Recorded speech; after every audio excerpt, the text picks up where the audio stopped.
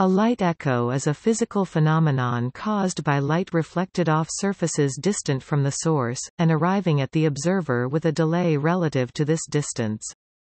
The phenomenon is analogous to an echo of sound, but due to the much faster speed of light, it mostly only manifests itself over astronomical distances. For example, a light echo is produced when a sudden flash from a nova is reflected off a cosmic dust cloud, and arrives at the viewer after a longer duration than it otherwise would have taken with a direct path. Because of their geometries, light echoes can produce the illusion of superluminal motion.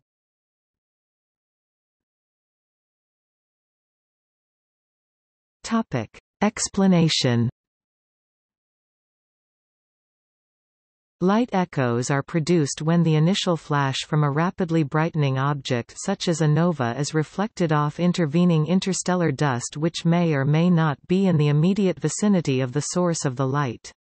Light from the initial flash arrives at the viewer first, while light reflected from dust or other objects between the source and the viewer begins to arrive shortly afterward.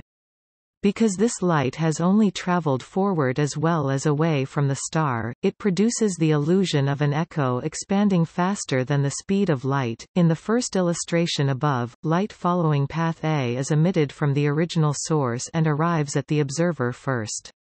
Light which follows path B is reflected off a part of the gas cloud at a point between the source and the observer, and light following path C is reflected off a part of the gas cloud perpendicular to the direct path. Although light following paths B and C appear to come from the same point in the sky to the observer, B is actually significantly closer.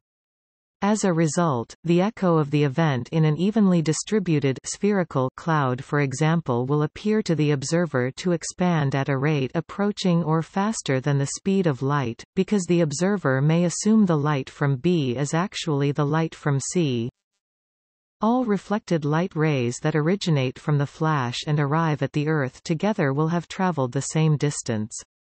When the rays of light are reflected, the possible paths between the source and the Earth that arrive at the same time correspond to reflections on an ellipsoid, with the origin of the flash and the Earth as its two foci. See animation to the right. This ellipsoid naturally expands over time.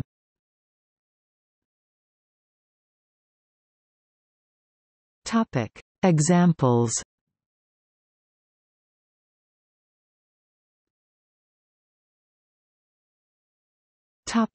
V838 Monocerotis. The variable star V838 Monocerotis experienced a significant outburst in 2002 as observed by the Hubble Space Telescope. The outburst proved surprising to observers when the object appeared to expand at a rate far exceeding the speed of light as it grew from an apparent visual size of 4 to 7 light-years in a matter of months.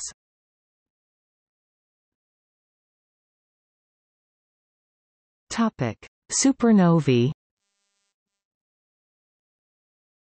Using light echoes, it is sometimes possible to see the faint reflections of historical supernovae. Astronomers calculate the ellipsoid which has the Earth and a supernova remnant at its focal points in order to locate clouds of dust and gas at its boundary. Identification can be done using laborious comparisons of photos taken months or years apart, and spotting changes in the light rippling across the interstellar medium.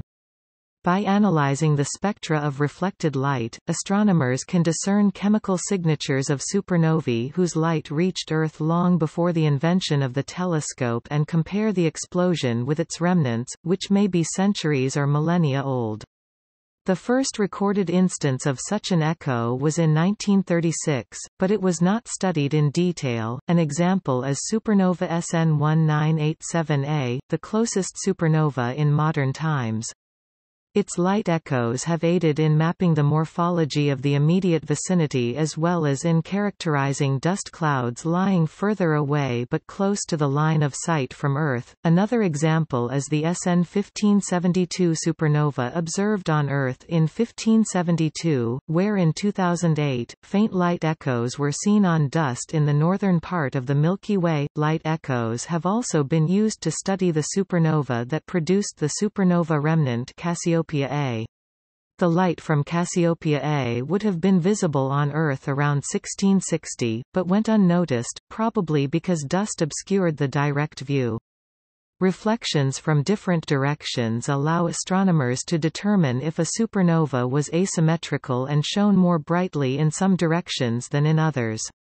The progenitor of Cassiopeia A has been suspected as being asymmetric, and looking at the light echoes of Cassiopeia A allowed for the first detection of supernova asymmetry in 2010, yet other examples are supernovae SN 1993J and SN 2014J.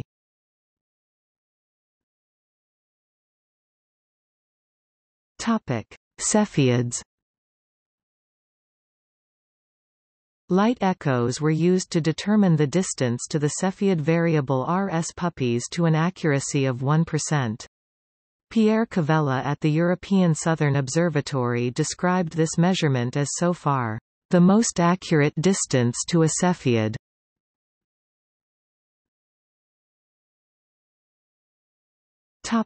Nova Persei 1901. In 1939, French astronomer Paul Couderc published a study entitled Les auréoles lumineuses des novae, luminous halos of the novae. Within this study, Couderc published the derivation of echolocations and time delays in the paraboloid, rather than ellipsoid, approximation of infinite distance. However, in his 1961 study, Y.K. Gulick queried Couderc's theories. It is shown that there is an essential error in the proof according to which Couderc assumed the possibility of expansion of the bright ring nebula around Nova Persei 1901 with a velocity exceeding that of light. He continues, the comparison of the formulas obtained by the author, with the conclusions and formulas of Couderc, shows that the coincidence of the parallax calculated according to Couderc's scheme, with parallaxes derived by other methods, could have been accidental.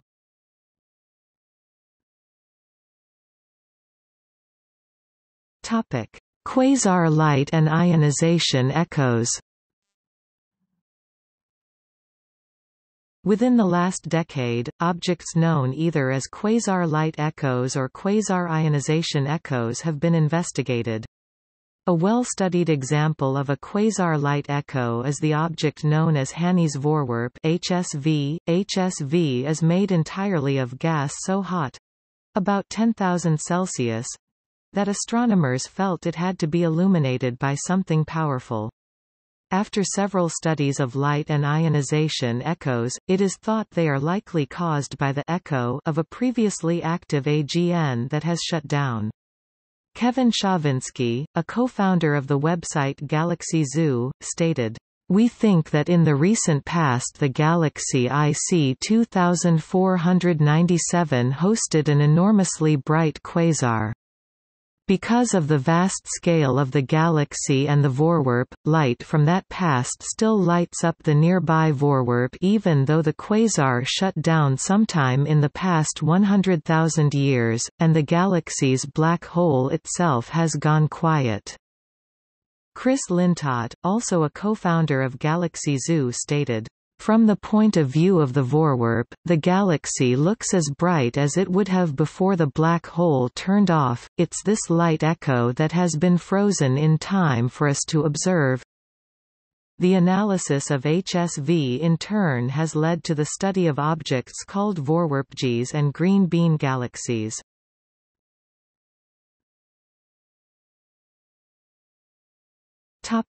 See also: Cherenkov radiation, Citizen science, Zooniverse.